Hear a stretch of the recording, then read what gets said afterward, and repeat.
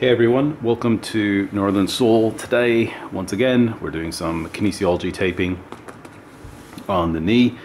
Today's subject will be the ever exciting swollen knee, or we got edema or swelling of the knee. So for whether it's like twisted or through medication or whatever, knee replacement, things of that nature, and it can cause the knee to swell. You'll get like extra heat in the area, and that sort of thing can cause discomfort and slow down the process of circulation as well. So this is to kind of increase that fluid movement out of the area, and to kind of lessen the effect of the swelling. So that's what today's is. I'm going to show you how to do it yourself.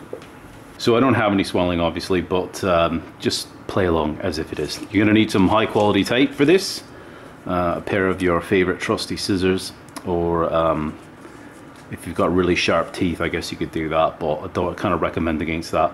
So let's get started. So first thing I'm going to do is you want to get like a high quality tape. I've got a trainer bulk roll here, large roll from Mobility Tape. That's kind of my go-to nowadays. If you're new to taping, I've got videos on the Northern Soul channel, because somebody's going to ask, so I might as well just get this out of the way.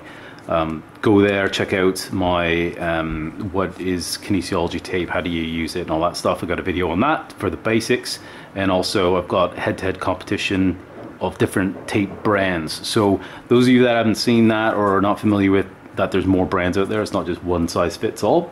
Go check that out and you'll see which tape is maybe better for you. They're not created equal, they really aren't. So check that out. You think you might find that really helpful. I know it's a bit of an eye-opener for me. But let's get started on the taping. I know some of you are going to get on with it because you're impatient and it's free. Anyways, okay, so you're going to have swelling here. What I want to do is I want to divert naturally your swelling and anything that kind of escapes the blood vessel as far as plasma into the interstitial fluid. That needs to get taken out kind of by a drainage system, which is known as the lymph system. Now the lymph system has its own kind of like veins. They act kind of like highways of tubules that go towards a node. The node, there is one behind the knee, the popliteal node. That's more for if you have like ankle swelling and that, you would direct that taping towards the back of the knee.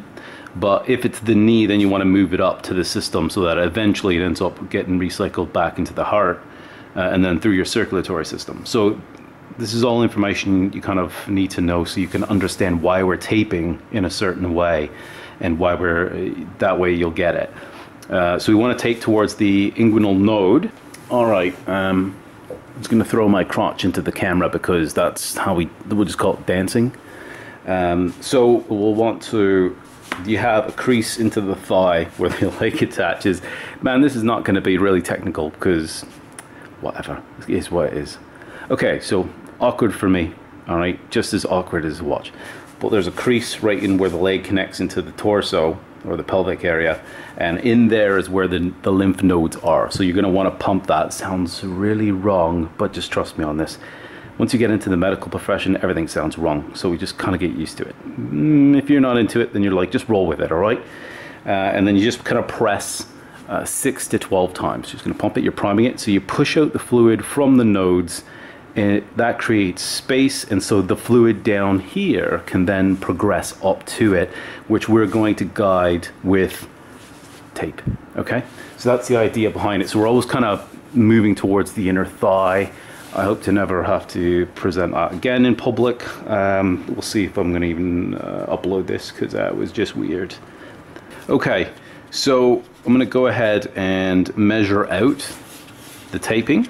So I want to go just below this bump here, and my legs are furry and stuff like that. You may wish to shave, or if you're like me, I ain't shaving because that's just weird. But if you've already done that, that's fine. Waxing, all that stuff is ideal. If you have a high quality tape, and this is why you need a high quality tape, it'll stick pretty much anyways, as long as it's a clean surface, right? So after a Tough Mudder, probably not the best time to do it. Before, absolutely. Okay, so I'm just going to measure out, and we're going to head towards the inner thigh, as I mentioned before. Go ahead and cut that. So we're going to need 4 strips I'm going to cut one over here. So there's going to be two on each side, kind of over the knee. We're going to go across the knee. You'll see how it is. And inner thigh, I'm not going to go all the way up because it's not necessary. It's not necessarily necessary. Oh, anyway, let's go on. I'm going to just grab a different color here for contrast. Okay, let's do another measurement.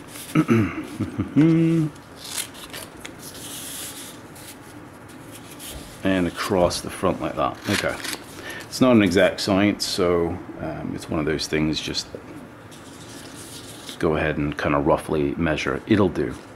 We're going to cut this into strips. So typically I like to cut it into, this is a 2-inch wide or 5 centimeter wide strip. This is a standard width for these sort of tapes. I'm going to cut it into 4 strips, so each one's going to be 4. There's a lot of cutting involved here. Anyways, we're going to continue here. More cutting.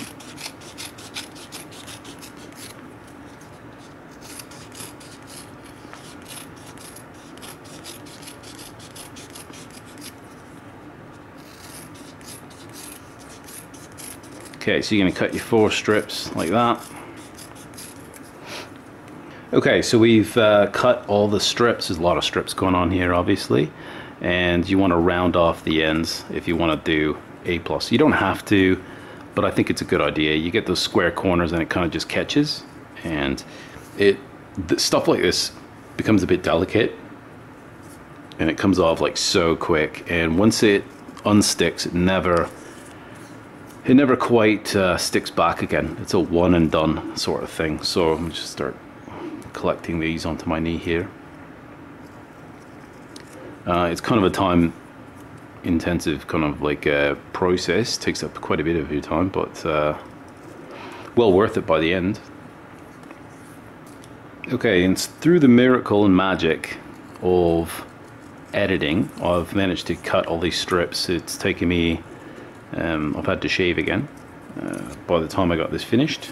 So it's two strips of each color, so a total of 4 eye strips like that, cut into 4 strips each, just in case you had to go to the bathroom during that. So it's like that, and I've cut them into strips, so I've already done that, rounded off the ends, and I'm ready to demonstrate here finally how to do this. So I'm just going to place this down here. You don't have to have different colors. The colors don't mean anything for those of you that are wondering. And let's start. So I do a little bit differently. Usually there's an end here that they just cut up into and then round off, so it kind of holds the end.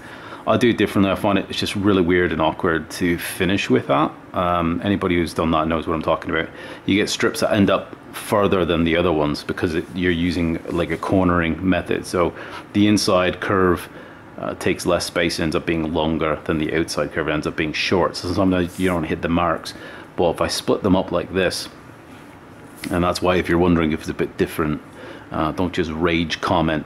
You can do whatever you want, but for those of you two of you that are going to try to do that and tell me I'm doing it wrong, go make your own video and let me critique that. Actually, I don't even care. I'm definitely not interested.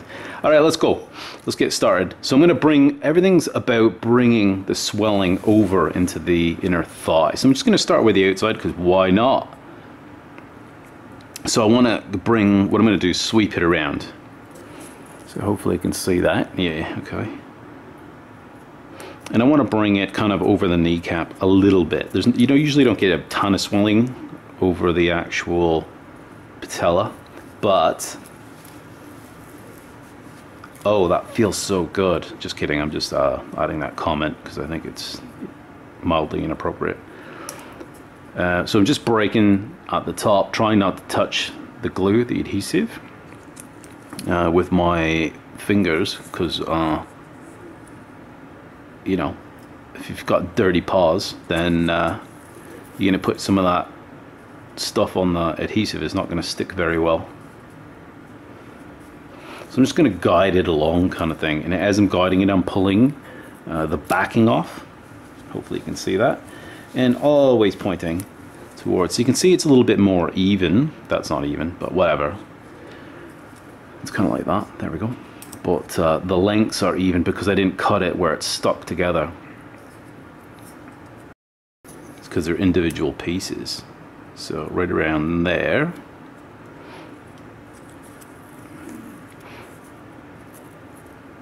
I just want to take the swelling and direct it towards the inner thigh, just like that. And those of you that are like, hey, how do I know if you have swelling in other places? You got to find, typically you want to know where the nodes are.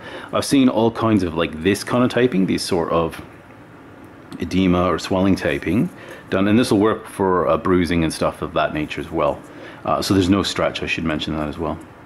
I've seen a whole bunch of different tapings in a direction that is not towards a node, and to me, if it's for photos and stuff, like, yeah, okay, that looks really, like, you can make this patterning look super cool and stuff, but there's, the form should follow the function, or you're just making art at the same time. It's like, look at me, look how cool I look. Does not look neat. I'm so amazing. I'm better than you. Stuff like that. That's nonsense, right? So if you want to be serious, you want to direct towards a node. And when I see people on the street and they're wearing this, or I see photos in professional, like the tape manufacturers, and they have like these weird designs going, like, they look cool, they're great for photos, but if they're heading towards I'm just gonna go this way actually, so in the back, because you're gonna have swelling all through here as well, right? So I'm just gonna kind of get that going a bit and across. I see weird directions where it's not towards a node, and I'm like, what is that about? That doesn't make any sense.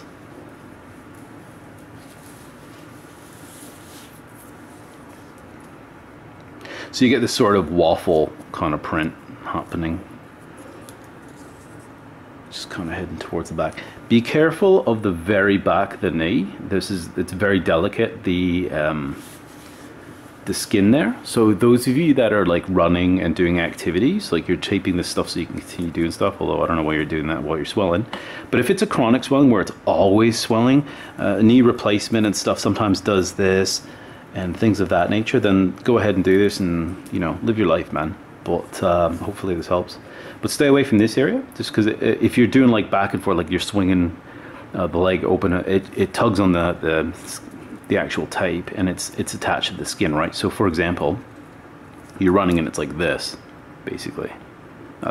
Just those of you that are childish know what I'm about to joke about. But anyways, so you don't want to be like tug, pulling the skin, and then you get irritation, and then it becomes really itchy.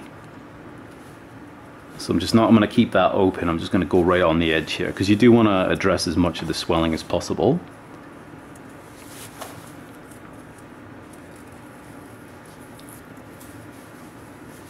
There we go. And another black one for contrast. So this is the fourth. So these are just 2 strips, and you can see how much more space. Now, like I said, there's no stretch on this stuff, so I'm just planting it, and then I'm just gonna follow it along like that, and then towards inner thigh. Oh yeah, so good. You can rub that in there. Just be careful not to catch an end, because it takes about 10 to 15 minutes before it really sets and you get that adhesion. So that's, you can see I'm already doing like the outside of the knee. Now we're going to do the inside. So this is a full demo. I'm not going to let you guess what it is. I know some people kind of just, you know, they get done and then they just kind of leave it, but I'm not going to leave you hanging. I'm going to show you the whole thing. So play along, and here we go. So I'm still going to take this and then bring it under the thigh, but I'm going to address more of this aspect, so the adductor section. So we're going to kind of continue it. Hopefully you can see all this, and I'm just going to bring that around.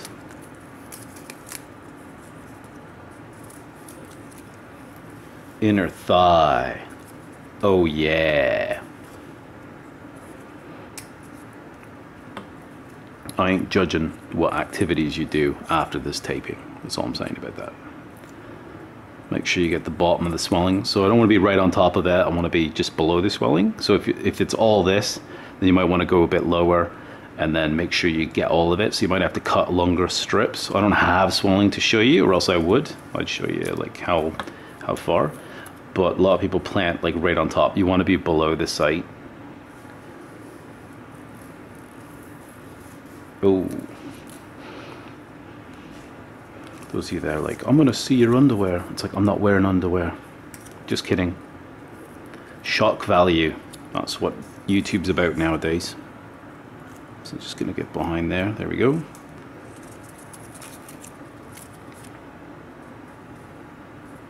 Getting quite a bend in there now. So I'm gonna kind of deviate for the next one a little bit. There we go. Inner thigh. And just once in a while you can just pump that inguinal node. It's actually nodes, there's a group of them.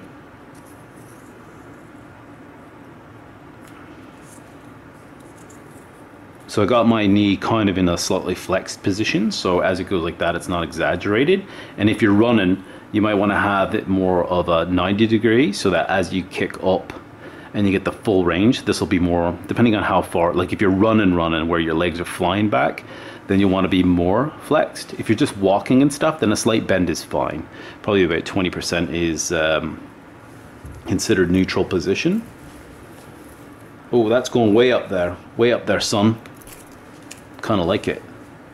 And then we've got the black ones here for the contrast. So I'm just going to zip over and bring it back. Whoops. Oh, that one fell off. I'm just going to have to deal with it. So I'm just going to come across the front here. Let's see here. What do we got? I'm going to follow. Oh no, I totally done goof that. No, it's fine. It's fine. I'm going to recover. No, I'm making. Oh, okay. Don't do what I just did there. I'm not going to edit it out because real things happen in real life, and sometimes that's what it looks like. So slight bend in the knee. Once again, I don't want to cause aggravation.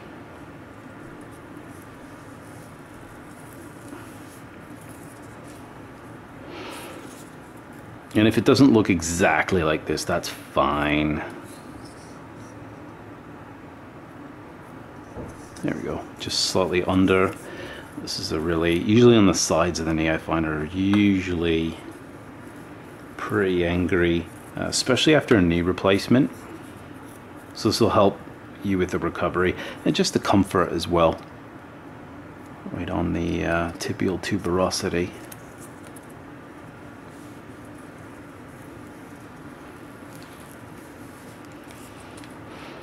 Be cool.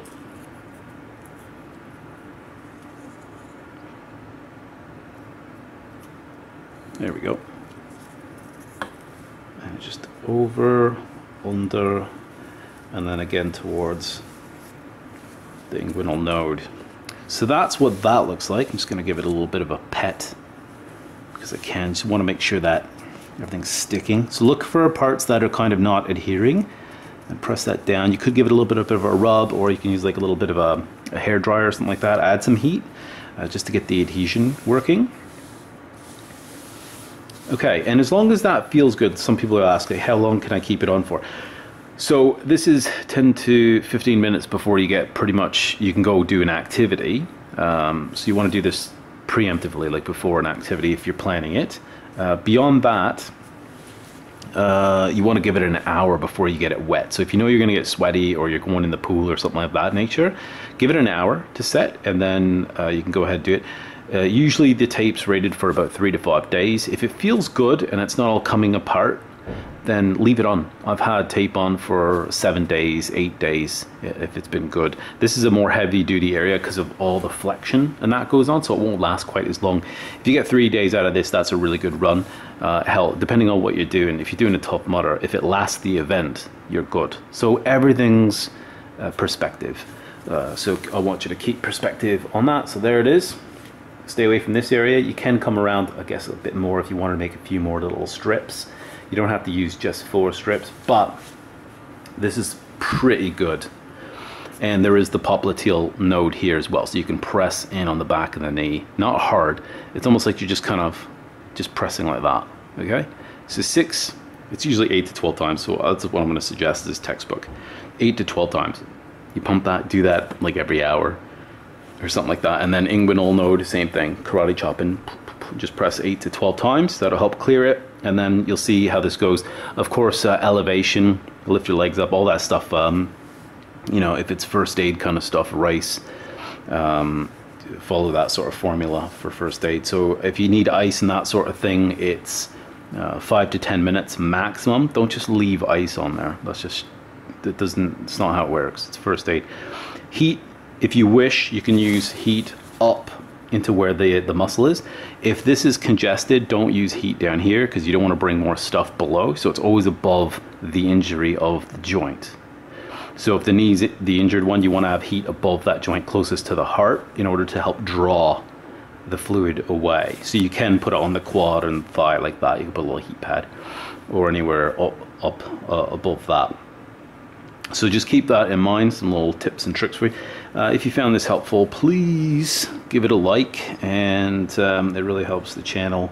Also, like I said, if you want to support the channel further, like really support it, monthly donations in the form of memberships. There are some perks as well, and for the typing, if you want free shipping to Canada and the US, there is a coupon code in the description at checkout for mobility type.